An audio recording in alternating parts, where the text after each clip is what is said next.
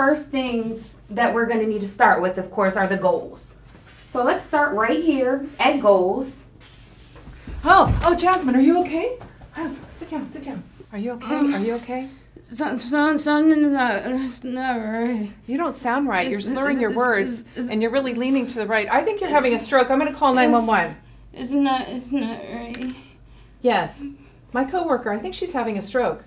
She's slurring her words, and she's leaning over to the right. She just can't sit upright. Her whole right side seems to be weak. Our patient is having a stroke, and you can see that the public plays a crucial role in the stroke chain of survival by recognizing stroke symptoms and activating EMS by calling 911.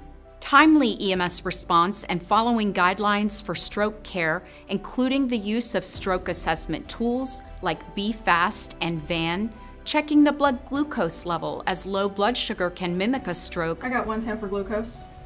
Obtaining an accurate history and the patient's last known well time are key. Hi, Jasmine. Can you stick your tongue out? Okay. Squeeze my fingers really tight. Tight, tight, tight. Tight as you can. Time is brain with a stroke, so our EMS providers will limit their on-scene time. Continuing with the stroke chain of survival, the EMS providers will quickly transport to and notify a hospital that is certified as a stroke center. During transport, the EMS provider will start an IV, perform an EKG reading, and reassess their patient's condition. Squeeze my hands real tight. Tight, tight, tight, tight, tight. Okay. Hold your hands straight up for me. Don't let them fall. Good job. It is very important for the EMS crew to immediately notify the hospital to ensure the emergency department team is ready for the patient's arrival. The EMS provider will give a HERE, Hospital Emergency Ambulance Radio report during transport to the ED Communications Coordinator, which includes critical information that will assist in activating a code neuro for stroke on arrival. Murray, Washington. Hi, this is Georgia, Fredericksburg Medic 2. I'm en route to you with a 27-year-old female with approximately a 3 to 4 minute ETA with a possible code neuro. She is currently awake and oriented. Vital signs are as follows. Respirations are 18 and clear. Pulse is 85 and regular. Last BP was 148/99. Pulse ox is 98% on room air with a GCS of 15. Her blood sugar is 110. She is BEFAST positive, VAN negative. Onset of symptoms were approximately 9:30 this morning, which was also her last known well. And if you have no further, again, we have about a 2 to 3 minute ETA.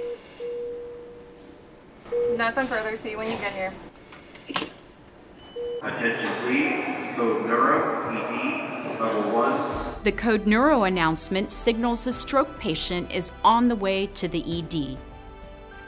The EMS crew and patient are greeted immediately on arrival to the emergency department by a physician and nurse who perform a quick stroke assessment and make immediate decisions on care.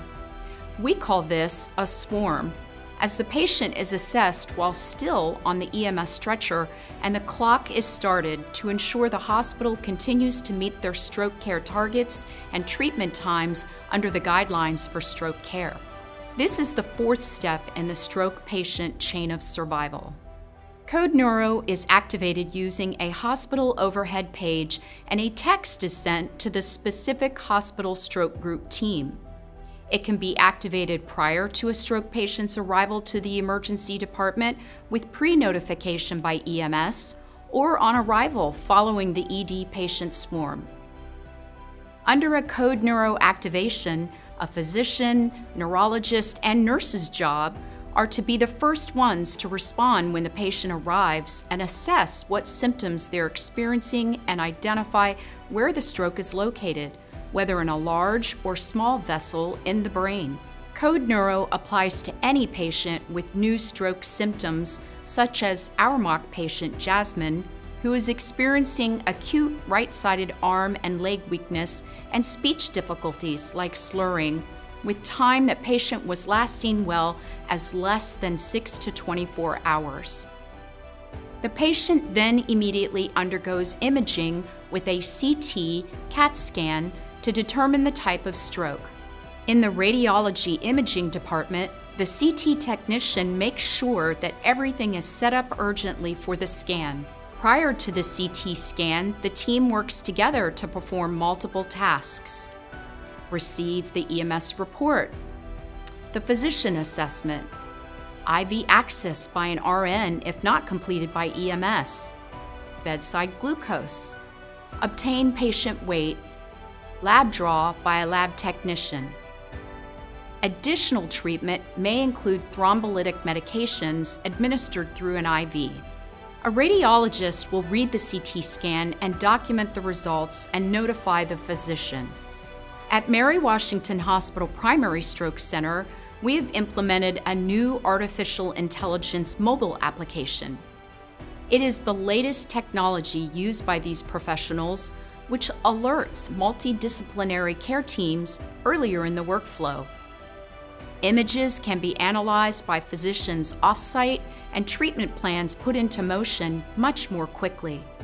This AI technology, for example, helps identify patients for treatment quicker, triage patients to the right hospital stroke center quicker, and recognize patients who may need surgical procedures to remove blood clots in the brain. The final step in the stroke chain of survival is quality post-stroke care that takes place in the hospital, rehab facility, or even in the patient's home.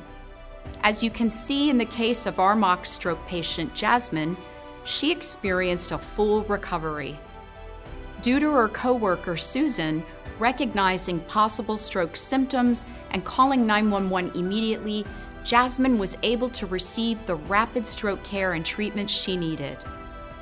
Everyone works as a team to make sure the stroke patient's chain of survival stays intact all the way through.